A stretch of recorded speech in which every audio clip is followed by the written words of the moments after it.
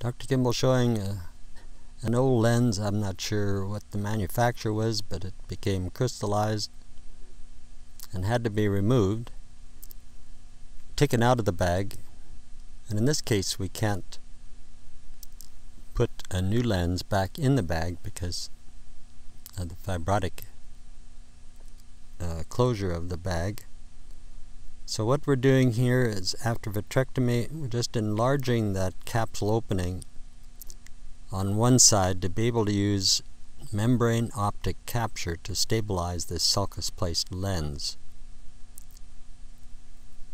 So I enlarged that right hand side so that the lens could be centered as it's stabilized with optic capture. So on this fibrotic material, one can use the vitrector to properly size the opening and position the opening for center fixation. Thank you.